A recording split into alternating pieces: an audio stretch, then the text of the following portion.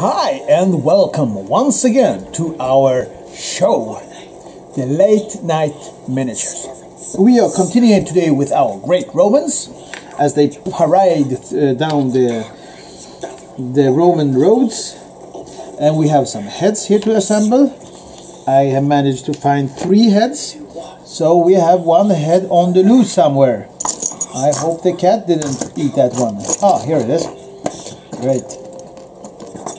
So, as we do this, we use our rather poor equipment, and we are chopping this off and chopping this one off. Then we go like a bit of with the scalpel here, as you see. No one at home will believe this. Now this is good. Yes. Now the mold lines are rather good, so we are continuing putting stuff that are done here. We have 3 more heads to do, and then we are done. I will make some yerba mate to drink, and I will get back to you right away. Okay, I'm back, and I have brewed some yerba mate. That's nice. So, we continuing our journey to the older parts of the. Just let the sound here do the control of bit here. Okay, so we are venturing further into the history of the Roman Empire. Sadly, it broke apart, and yeah, because if not, I think we all gonna be talking Italian. So now I will get into some of the units that were used during in the Roman Empire armies, from cavalry to infantry, light infantry, slingers, or was it slingers a bit earlier in the? I think the ballista was very popular, like penetrating some men, like 7 or something, or maybe more or less. Anyway, so now I think I am done with the heads. 1, 2, 3, 4, 5. So we take a glue and assemble them a bit. So what are we going to start with? Are we starting maybe with the heads? Yes, maybe the heads is a good idea. Or do we put the heads last? No, let's do the heads. The heads gonna, well, we wait with the heads because if we put the heads, then we don't really know the direction on where they're heading. Now, one interesting part is how these guys hold the shields. There was a handle, not a stripe and a handle, which meant that it didn't lie like this. Alright? They're more like holding it outwards. I don't know if you see this. Oh, this one is upside down, so that's going to stay right.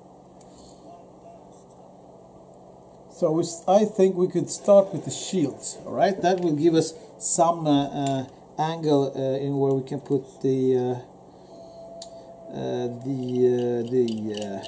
javelin later, or spears, or pallum, or whatever it's called. Yes, and we have a bit more lines here, and we will see how this works out. I think they look coming up really nice. Of course, with some color on it, that would be great. And we will start painting our stuff maybe next time, tomorrow that is, and after that. Now let's do this glue thing. So we take a shield, we put a little bit of glue in here, maybe we can zoom in a bit as well, up the other way. No, you see it that much better now. A bit of glue, not too much,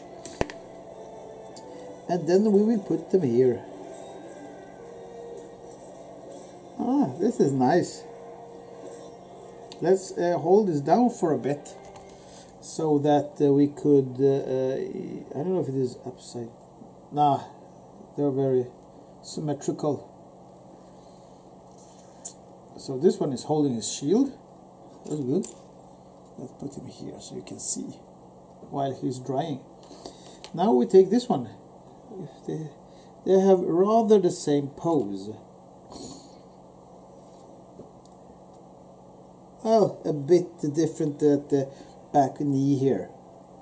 A bit different here. Some are having a rather straight leg. Some of them have a small bend, but otherwise the formation is rather the same. And of course there was legions, and there was a very coherent unit when they moved, so it's not a wonder that they're very similar in experience. So we have this shield as well too. We can glue this one on this chap and put it in the lower part over here.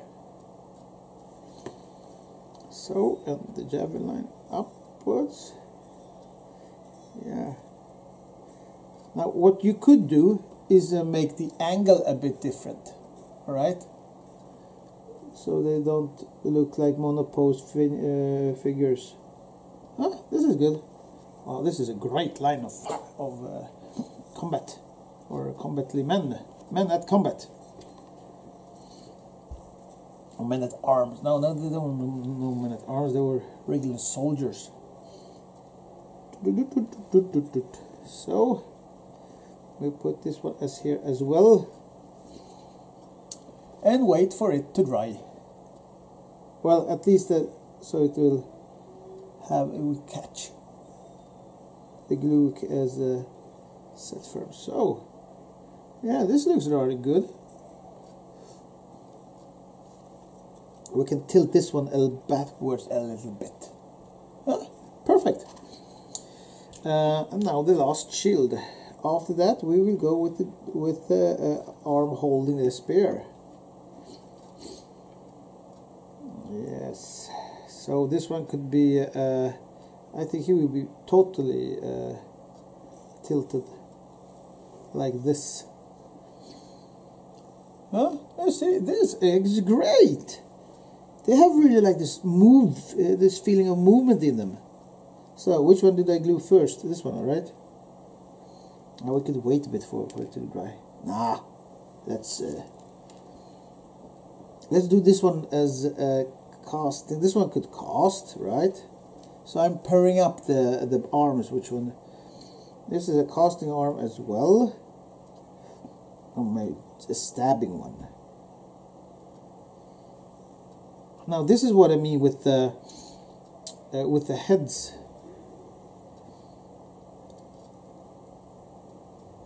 Because they are not throwing it forward in this direction, they're more throwing it in that direction.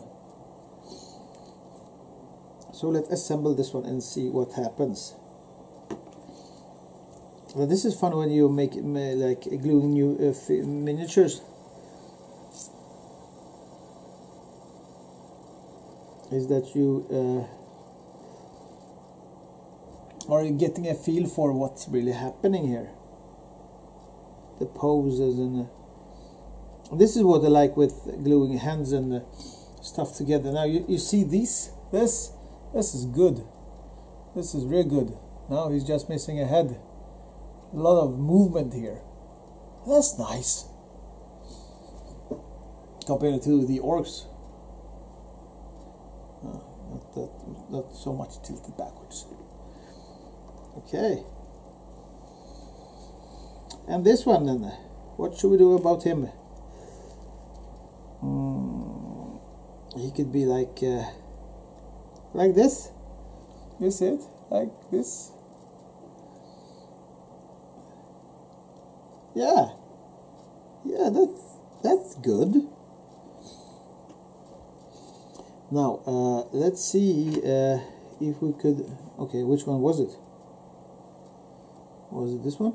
No, it was this one.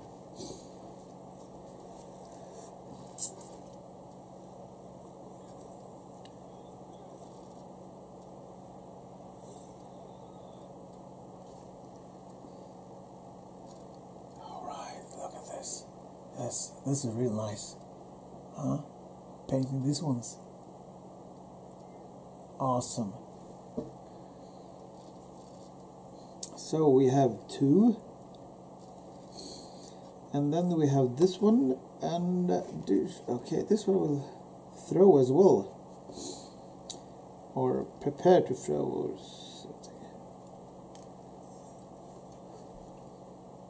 something. Before you glue this one on this one, when you see a bit movement, you can like try yourself to watch how the elbow goes. All right, because you can put it at here, but this will go how much backward you can tilt the arm.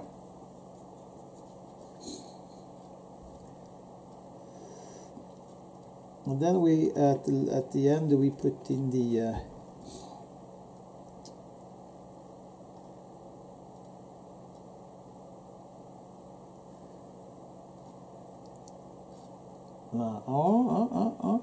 okay, now I think I'm a bit too far. Put it down a bit. Like this. Because you must remember that you are not, with a thumb, you cannot really turn it in a really unnatural way to stand. Okay, so that's 3. Awesome. Okay, still a bit movement on the shields. And I think these are for a more skirmish-like game. But I think you could like put them up in the line. Okay, where do we have it? Here you are.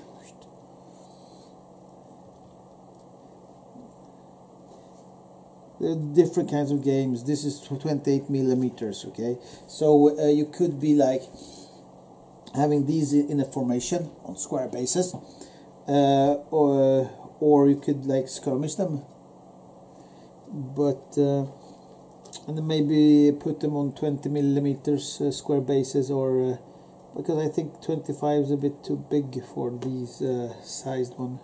Now this one is more straightened out. You see? Here, it's like really moving.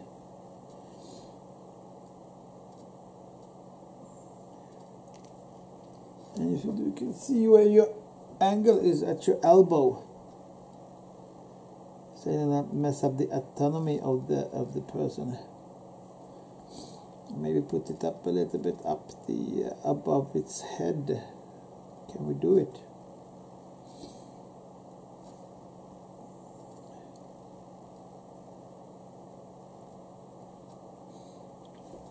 Okay, that looks awesome. Okay, let's like mix them up a bit. Huh? Yeah, they look really nice from here.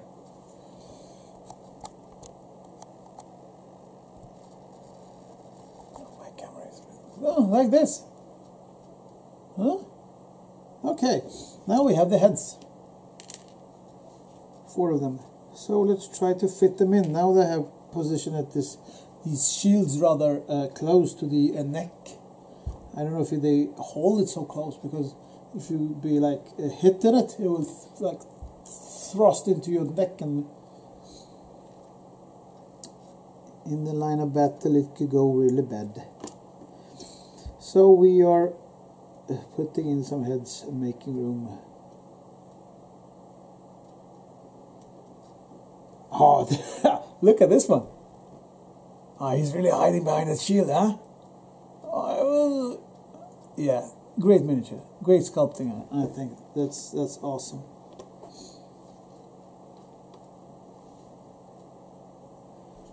Here, see. No, there you are. Let's take another head and glue it together and see what this one. This could be like a more shy guy. No, I think this is kind of well done as well. Here, look at this.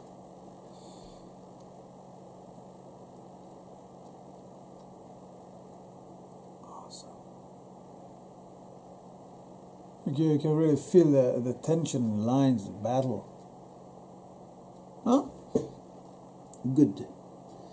Good.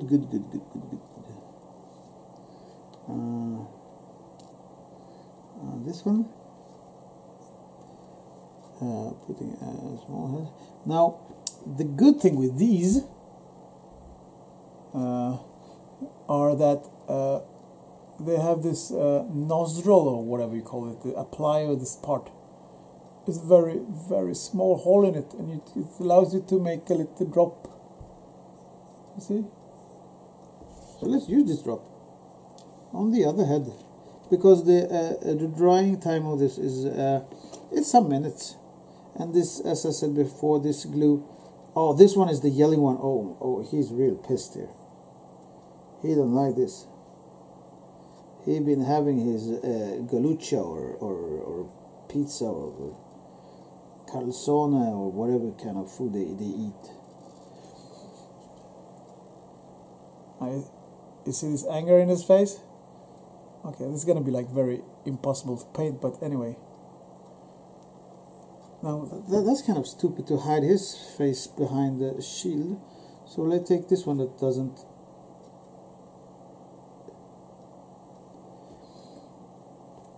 Yeah, that good, looks good. You see the movement in those guys? Really nice done. And we can do trying to put these like look upwards a bit, but not too much, because then the angle of the head is going to be strange.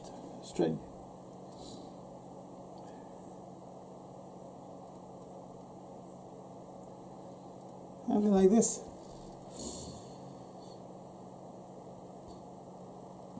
Yeah. Nice. Now this is good. Good. Nice.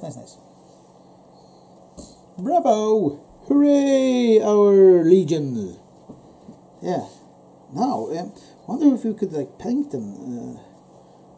Now these models are more fragile than the monofigs. And I have smaller parts, so keep them away from children. Anyway, everything, every child beneath like 7 years old shouldn't even look at them.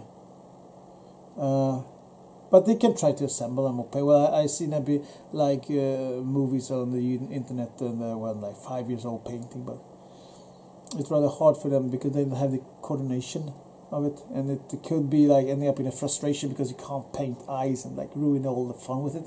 So let them grow in a bit, all right. And remember that when your child is growing up, it grows up in different speed. It evaluates its motoric abilities different. So a 5-year-old isn't the same as a 5 years old other one. But this is great. These will go. I think this will be my first Hall of Fame, guys. Actually, because I can feel the forest in Germania, or if this maybe earlier or later. So, all right, these are done with them. So, let's take a short little break and get back to something maybe similar, or not. We'll see. So, hi, back. Nice to see you, my dear friends. That's great. Now, let's see here. We are going to talk about some ancient Greek. Yes, the Hoplites. Or Copolites or whatever.